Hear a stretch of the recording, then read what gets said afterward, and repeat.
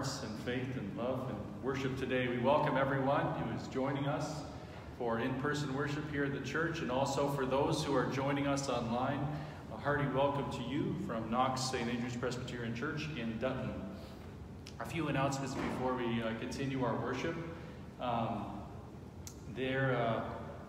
If you've noticed, especially if you're doing e-transfers giving, the church email has changed, so make note. If you want to know what that church email is, you can visit our website and you can find that information. And that'll, again, especially important for those who are doing e-transfers through that system. As well, we are excited to mention and celebrate the birthday of Kathy Attridge, which is it tomorrow that you're celebrating? 60 years, a big birthday. Kathy Attridge, so make sure you wish her well, and so glad to celebrate that special milestone with you, Kathy. One last announcement. I invite Linda Ford to come up and share that announcement with you. I'm going to turn on this mic for you here. So.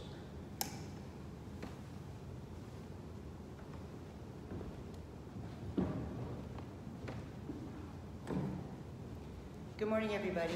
Just actually two announcements. The first one, a quick one. A pair of what I believe ladies' black gloves were found outside near a green car. So if somebody's looking for these gloves, I'll put them at the table at the back for when you leave. And we all know that singing and music has always been a very important part of our service. And pre-COVID, it was something that we thoroughly enjoyed. So we just wanted to take this moment to remind everybody that it is very important that we refrain from singing. And as we've mentioned, please take the time of music as a reflective time as you're reading the words of the hymns. Southwest Public Health has proven medically that when we sing, droplets do come out with a stronger force. And it is possible for them to go past our mask. So in everybody's best interest in health, we just ask and remind everybody to refrain from singing during the music time. Thank you.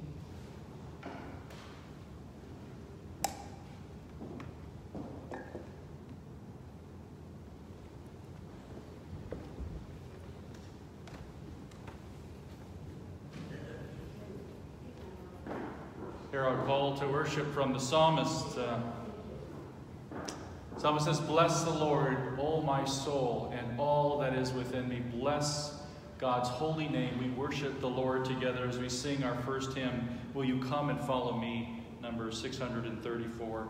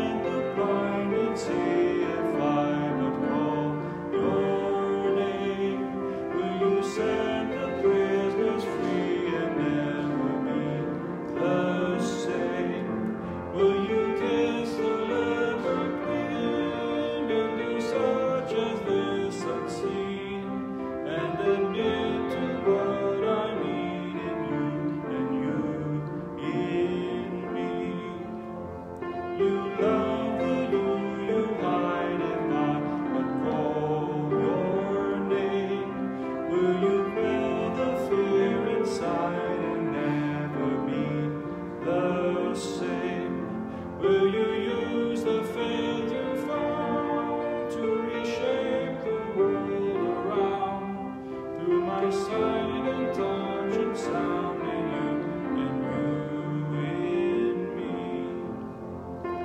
summons echoes true when you have called my name. Let me turn and follow you and never be the same.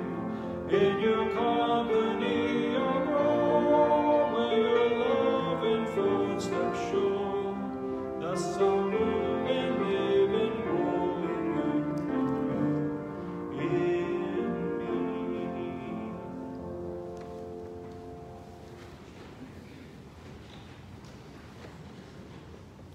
Let us pray.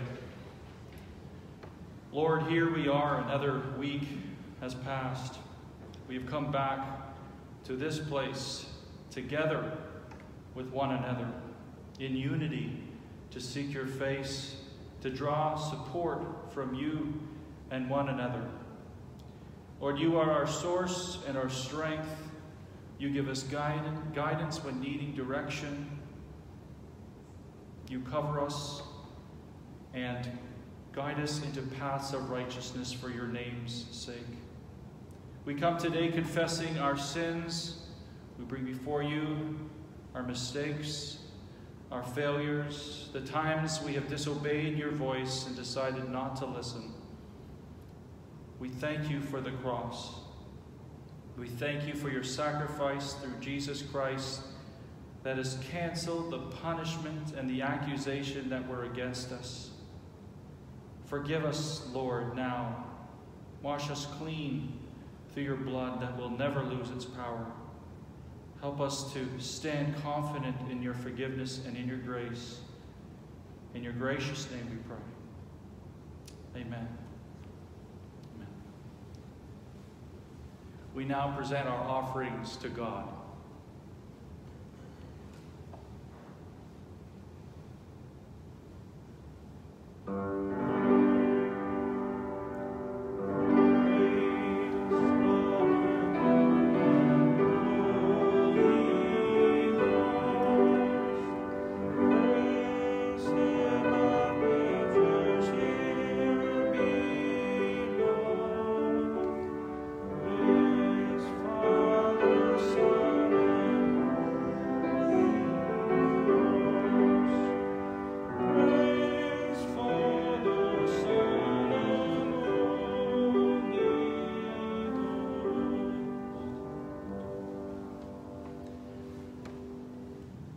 Gracious Lord, we thank you for another opportunity to give back to you what you have shared with us, all the resources, the talents, the time.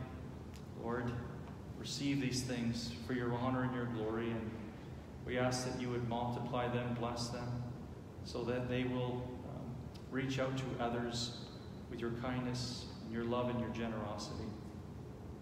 Oh God, we love you and we praise your name. Amen. Let us join and sing our next hymn, hymn number 449, Lord, listen to your children praying.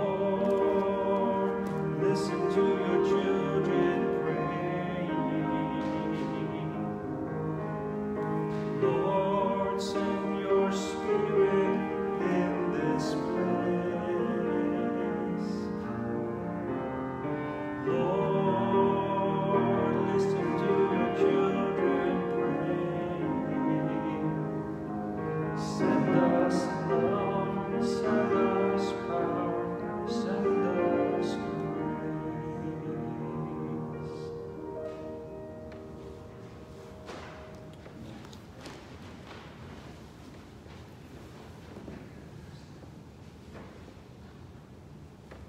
scripture reading is from Thessalonians chapter 5.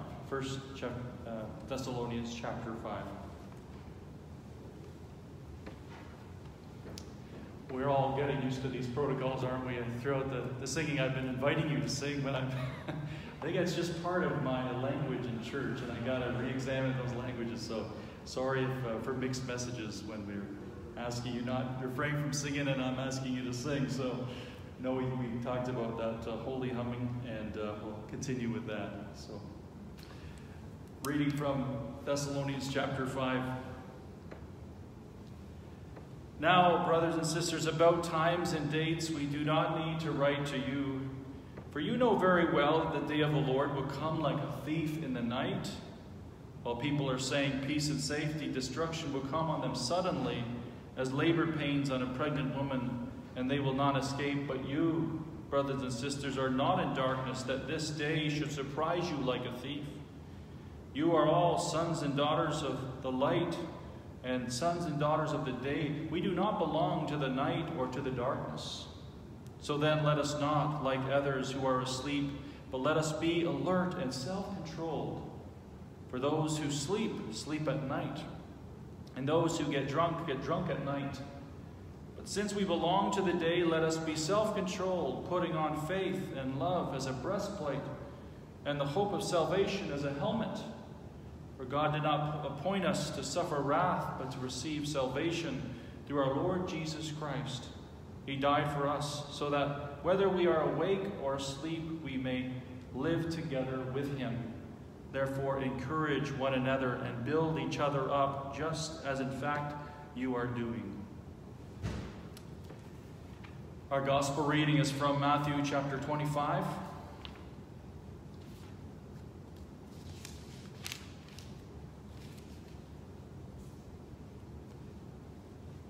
Last week we looked at the first part of the chapter, the parable of the 10 bridesmaids, and now we're looking at the parable of the talents in the same chapter.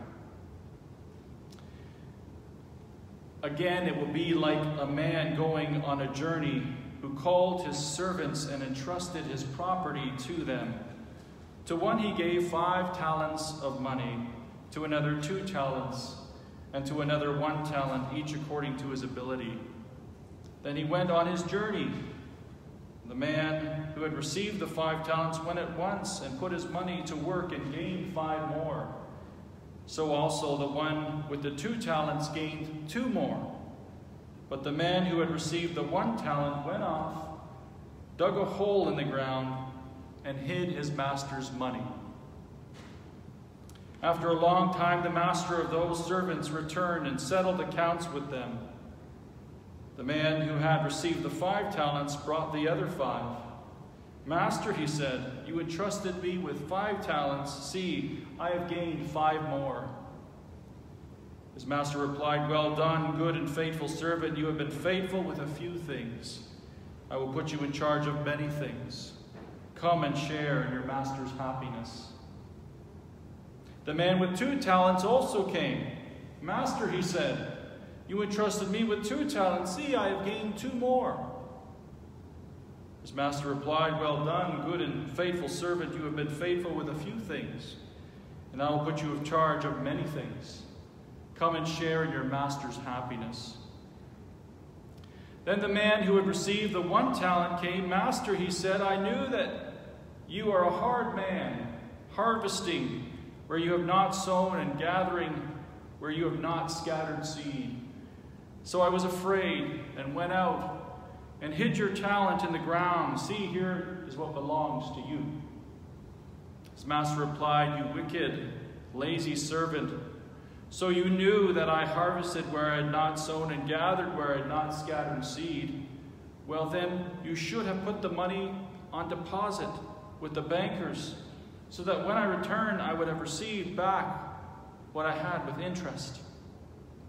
So take the talent from him and give it to the other, to the one who has 10 talents. For everyone who has will be given more, and he will have an abundance. Whoever does not have, even what he has will be taken from him, and throw that worthless servant outside into the darkness, where there will be weeping and gnashing of teeth. This is the word of the Lord. Thanks be to God. Let us pray. Our gracious Lord, we thank you again for your word. It's disturbing to us at times, Lord. Father, we pray that you would take it and take your word to challenge us today, to encourage us, to lift us up in these difficult times. Lord, we need your love. We need your grace in our lives. We ask these things in Jesus' name. Amen.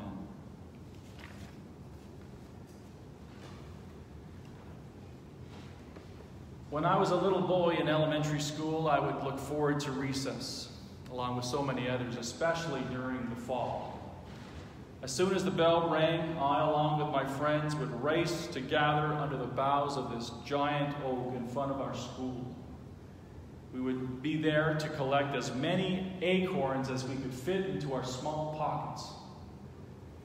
I remember taking these acorns home and then dumping them into a large garbage bag, which I would eventually fill at the end of the season. And then I began to count every single one of those acorns, making special note of the biggest ones. And I did this so I could go back to school the following day and I could report to my friends that had more acorns than any of them. What I remember most about this time and about that great oak tree was that it always had more than enough acorns for all of us to spare. There was plenty. There was plenty enough for us. There was plenty enough for the squirrels, and there was plenty enough for the school lawnmower that eventually went over. I was sad when I returned to that school 30 years later to find that great oak tree was gone, but the memories of abundance still remained with me until now. In an article, Look to the Acorns, the writer Reagan Setterfield says this: "I know of no better example of abundance than an acorn. In a massed year occurring every 2 to 5 years in the forest cycle, a mature oak tree can produce 10,000 acorns. Viewed from the perspective of continuing the life of its kind, this seems excessive. And yet it follows a pattern not uncommon in nature, a pattern that cycles through many periods of more than enough." Sutterfield says, like other realities of creation, the life of an oak tree is one that gives way to other life, multiplying exponentially. Not only that, it supports many other lives than those of seedling oaks. Acorns mean more squirrels and more mice, which can mean more hawks and owls. The abundance moves and spreads, creating an economy of enough for the whole of the forest. Well, this is the kind of economy that Jesus praised in his Sermon on the Mount when he told us to look at the birds who don't sow seed or harvest grain or gather crops into barns, and yet your heavenly Father feeds them. And yet Sutterfield also says how different from this economy of abundant sharing is the example that we see in our parable today. The parable that we're looking at in Matthew chapter 25, where we encounter a master who not only reaps and sows, but reaps where he did not sow, and gathered seeds where he did not scatter seed.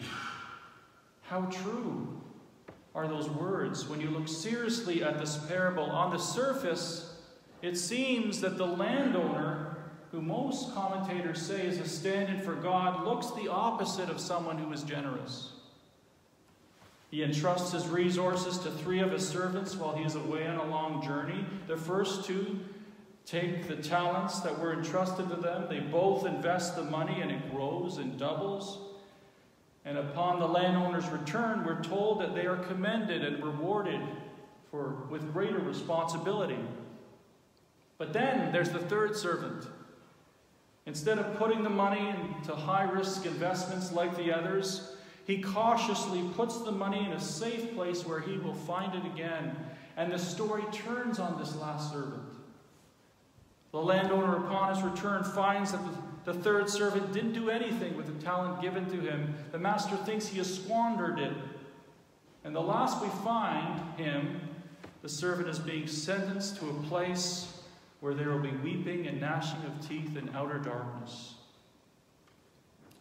After excluding this last servant and throwing him into outer darkness, I begin to feel for this servant. You almost can agree with him, with his estimation of the wealthy landowner. He says about him, "I knew you were a hard man, so I was afraid, so I hid your money." If the wealthy landowner is a stand-in for God here, then his calculated demand for a high return on his investments resulting in judgment seems to be a very negative depiction of God. Admittingly, this take on the story as well might make for good church stewardship campaigns, especially during these difficult times of COVID when many churches are looking for a financial boost, but we have to be careful. As another writer, Matt Skinner, says, we must not adopt the parable's economic symbolism too easily. For too long, this parable has been taken as a story that gives divine approval to the idea that ingenuity must be the cause of all economic growth, while those who endure economic stagnation must be lazy. The implied story in this interpretation is invest, grow, and succeed. But we miss the point entirely if we think that this parable is all about money. The key to understanding this parable and the landowner's generosity lies in what he gives the servants. See, they were all given talents. And the Greek word for talent here is talenton, and it refers to roughly 30 pounds of gold.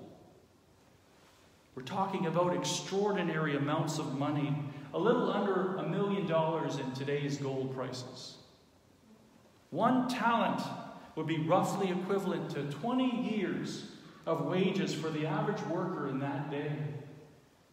The writer Skinner says the sheer plot of the parable, the mention of a man entrusting large gold blocks, whether 5, 2, or 1 of them, to the enslaved members of his household, must have made Jesus' followers laugh out loud when they heard it. No one does that, not in their corner of the world. But that extravagance that destroys the plausibility of Jesus' story is a hint. It tells us what the parable is about. Jesus doesn't send his followers into the world with a morality tale to warn against the evils of laziness. No. This story is about the responsibilities that come with incredible abundance. It's a story about our calling as people of God. When neglecting to bring the valuable talent out into public, the problem is that an opportunity to further the work of Jesus has been squandered. A gift has been disregarded and taken for granted. The one who receives talents, absurdly valuable talents from Jesus, have been given chances. That is extraordinary opportunities to advance the work of God and his blessing to the world. It's about the lavish abundance that God showers on his people. And what do we do with that abundance? Do we squander it? Or do we faithfully steward and share what God has given us? In the film, the Danish film Babette's Feast, maybe you've heard of it before or watched this film. In the film, a French refugee appears in a coastal village. 2 elderly sisters, leaders of the community's religious life, take her in. And for 14 years, Babette works as their housekeeper. When Babette comes into a large sum of money, she invites the congregation of 12 to join her for an extravagant French meal of caviar, quail and puff pastries, and more. And they move from course to course, and the guests begin to relax Some find forgiveness in that meal. Some find love rekindled. And some begin to recall miracles that they witnessed and truths they'd learned from their childhood. Remember what we were taught, they said. Little children, love one another. When the meal ends, Babette reveals to the sisters that she spent all that she had on the food. She gave everything, including any chance of returning to her old life as an acclaimed chef in Paris, just so that her friends, eating, might feel their hearts open. These first two servants receive their extraordinary gifts and opportunities, and like Babette in our film, are not afraid to use it. They know their master, and they have eyes to see all of those opportunities that surround them. They have eyes to see that they too are co-workers in what God, the Master, is doing in the world, to share that abundance with everyone. But the last servant, instead of seeing the opportunities around him, he only sees dead ends and despairs the Master's response. And we know from his language that he uses to describe the Master that he had a distorted image of this Master, and that somehow shapes the way he lives his life. As a result, his life is one of fear and distrust, and his judgment becomes an unfulfilled life in darkness and despair. And if you turn to the next parable in our reading, which is the judgment on the sheep and the goats, we begin to see a counter view of the way one lives before God. A person that recognizes that they are overwhelmed by God's abundance. They live a life of generosity. Without expecting anything in return, they show hospitality to strangers. They care for the sick and the poor. They visit those who are in prison. They redeem the opportunities before them. In short, they are advocates. They are speakers of truth to power and injustice, and they tend to the less fortunate. They seek better ways as well to be stewards of the creation and the environment that God has blessed them with. They don't hide their light, but let it shine. And as they care for the least of these, they learn only afterwards that they are in fact caring for Jesus Christ himself. Sutterfield says, here God shows up first as a beggar before appearing as the wealthy landowner. The beggar God does not call for managers to grow his business in accord with company policy. The game is not how to make best use of resources for the purpose of the owner, but how to give oneself heart, mind, muscles, home to the beggar Lord in love. I love that image. God waits as a beggar in this parable for our love to be returned to him. When you understand God in this way, as one who appears on earth as a stranger and as a servant who gave everything so that we might experience God's abundance, we realize the great responsibility that comes with that incredible abundance. We awaken to our calling in the world, a calling to share love and hope and grace and care, because the stakes are incredibly high, especially in these desperate times. When the pandemic has caused a crisis of isolation and an increase of mental problems in society, where economic hardship is on the increase as well, and the cries of equality are not being heard, where the politics of rage and hate are so popular that it's left acting with mercy and justice an afterthought. In times like these, the good news that we all possess is needed more than ever. Advocates for the less fortunate, the hurting in our world and our environment are needed. So what will we do with this responsibility? What are the opportunities that we have buried that God wants to bring to light? How shall we live? I want to conclude with the words, again, of Reagan Sutterfield that begins to answer this question.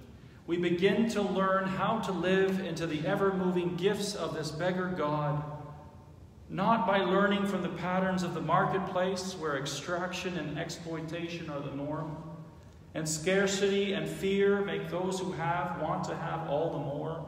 Instead, we should look to the birds of the air and the lilies of the field, those who do not reap or sow or toil, but instead live on the daily manna of acorns and seeds and all of the abundance that flows from them.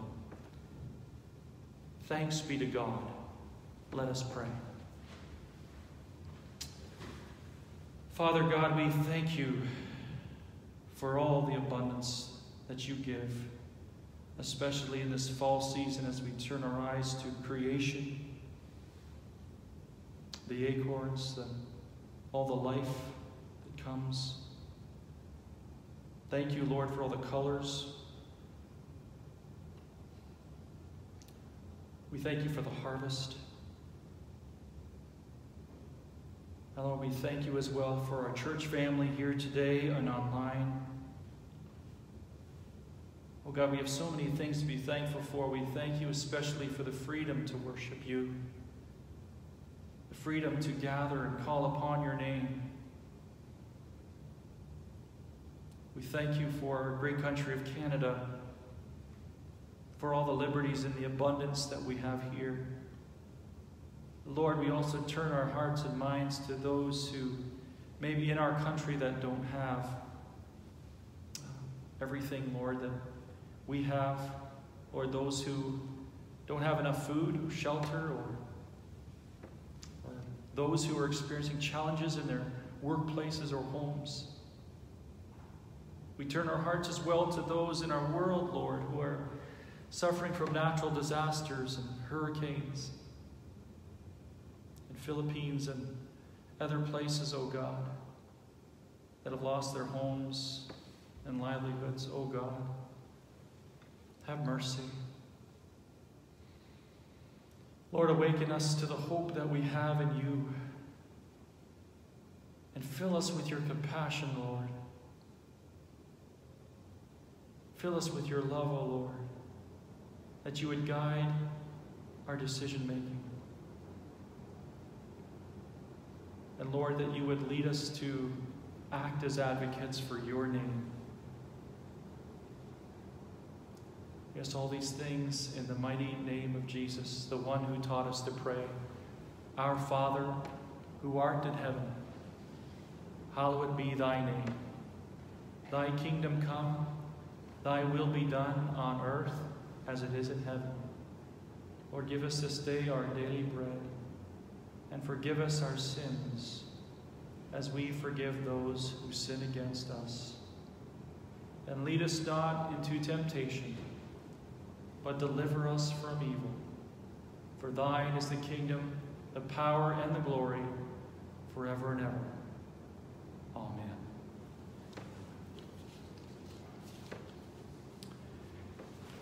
Let us respond to God as we hum our last hymn, number 324, Great is Thy Faithfulness.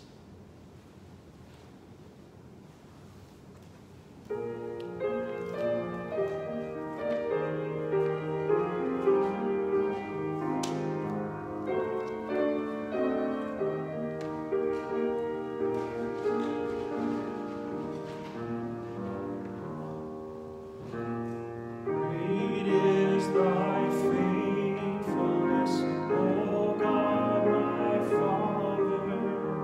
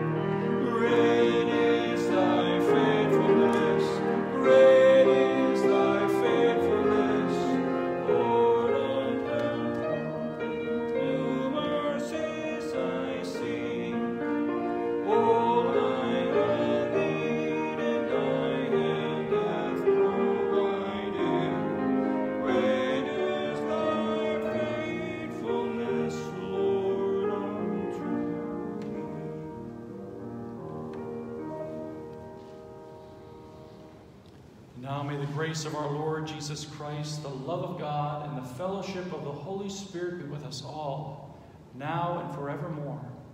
Amen.